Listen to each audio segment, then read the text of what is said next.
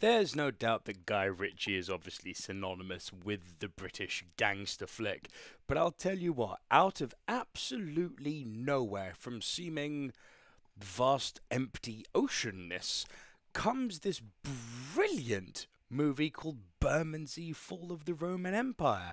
And listen, this was sent to me as excuse me, this was sent to me as a screener. Shout out to my PRs out there who are looking after the channel. Love and respect to you all.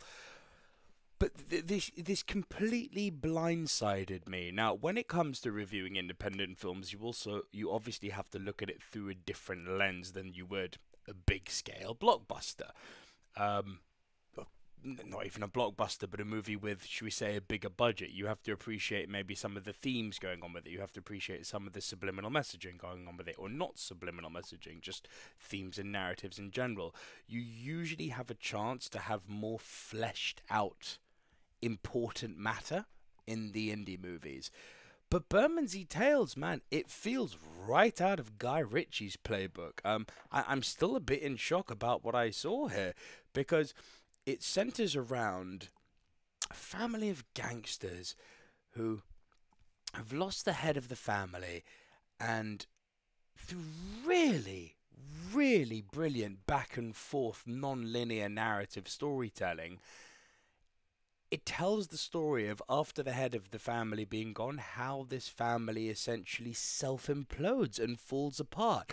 And it's got all of the atypical Cockney rhyming slam, the brilliant Guy Ritchie-esque dialogue. I guess the only thing I would add to it is that it's obviously not on Guy Ritchie's level. That's what separates him, and in fact, that's what makes Guy Ritchie special, is the fact that he can do what he does in the realm of British gangster movies pretty much better than anyone. Shout out to Matthew Vaughn and all that, but Guy Ritchie's the king of that. And yet somehow, despite the fact that, I'll say this, let me pull a negative out here right out the bat. The editing in this movie annoyed the living bejesus out of me, because it seemed that every single character needed a forced black screen title card, white Cockney rhyming slang gangster who's going to read the title off really tough now, you know what I mean, you slag. Every sort of 20 minutes, the flow of the scenes and of the narrative got interrupted by black title screen, title of the character that was about to be explored. So, although the denouement of the narrative, the chronology of the narrative is non-linear, which I like it when movies do that, and you do have a bit of back and forth, and filling in the gaps through flashbacks or through plot devices, all of these things are good. What did annoy me was the fact that the way that the editing was cut up, it unfortunately did feel a bit amateur hour, and it stopped what felt like a really good flow of the movie. However, where the movie came into its own is that there were genuine laugh out loud scenes in here. Please do watch this movie, because and think of me when you're seeing the scene of all of them being pill-riddled in Amsterdam. It's not quite Jordan Belfort takes Quaaludes in The Wolf of Wall Street, man, but it's not far off from that. And then I have to talk about the cast of this movie, because it's like they've assembled the kind of, I guess you would call it, the best of the rest of British talent, because you've got the likes. It's really quite brilliant. You've got the likes of John Hannah in there, who you'll know from things like The Mummy. You've got Frank Harper, who's the big bad dude from Football Factory. Maisie Smith from EastEnders. Alan Ford, Bricktop from frickin' Snatch is in this. The list goes on. You've got Daniel O'Reilly, who was recently in A Gangster's Kiss. I might review it on this channel, actually. Charlie Chapman, who is in Hollyoaks and had a brief stint in Kick-Ass. Vaz Blackwood, who you'll know from things like Lock, Stock and Two Smoking Barrels, Creep and Mean Machine. And even people like David Shull, who, you'll know probably more commonly as Jay's dad from The Inbetweeners. So it's kind of like this weird Millie Miller of best of the rest British actors, and against all odds, it just somehow works, along with the quirky narrative and along with what is essentially a really interesting take, and almost, I guess you would call it, a love letter to the gangster genre.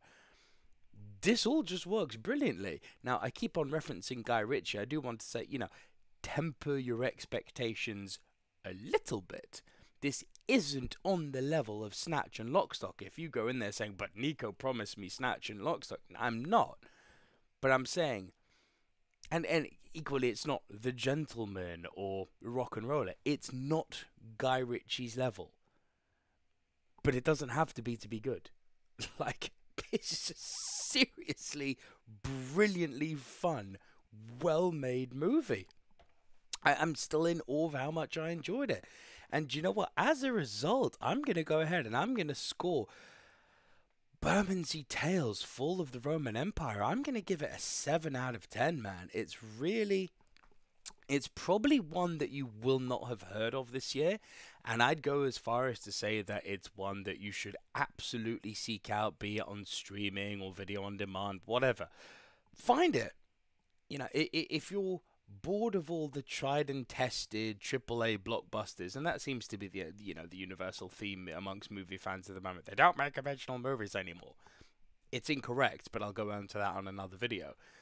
This is a movie you could go and support if you're of that mindset. Go and support this film because, man, it is good. And I think if you're fans of that genre, I think you're going to have a real laugh with it. And with all that said, I want to throw it over to you guys. Having heard me, do you think you're going to go and seek out Bermondsey Tales? I'd really love to know if you're going to give this your time. And if you are amongst the select few who do find it and who go and see it, what did you think of it? Leave your comments down below because I want to hear from you guys. And have I said enough to make you be interested to go out and see it? Let me know. Let's get the ball talking, man. Let's get the ball talking. Let's get the ball rolling and talk about it. But until next time, you should have an interview coming soon. There'll be a BBC Radio 2 special with myself and OJ Borge regarding Lord of the Rings coming up. But the way you want to stay on top of all that is hit the subscribe button that is right here. There's another video for you up here, which is another one of the recent reviews. I'm Nico Lura from the Silver Screen Dudes, and I will see you guys really soon. Thank you so much for joining me. Bye for now.